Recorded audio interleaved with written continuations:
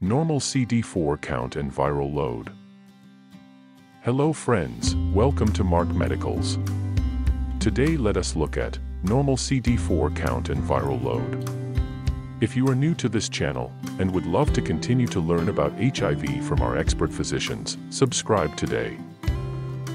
What are cd4 cells responsible for? cd4 cells are one of the markers of the natural body defense system.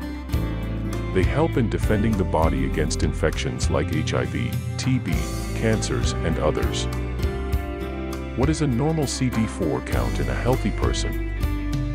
The normal counts range from 500 cells to 1,600. In untreated HIV, this number over time goes down till your body cannot defend itself from opportunistic infections. What is the normal viral load? Viral load is the amount of HIV you have in your blood. Viral load tends to go high a few weeks after HIV infection and is also high in untreated HIV. A high viral load means faster deterioration of your cd4 cells leading to the AIDS stage of HIV. A viral load of below 10,000 is considered low. What is a bad cd4 count? People with strong body immunity are said to have cd4 cell counts in the range of 500 to 1,600 cells.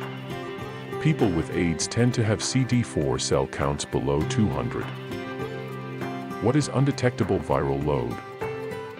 Following initiation of HIV medications will clear all the HIV from your blood up to very few viral proteins. When all your HIV is eliminated, we say you have an undetectable viral load. Some countries aim for a viral load of below 1,000, while others consider 20 as the best goal.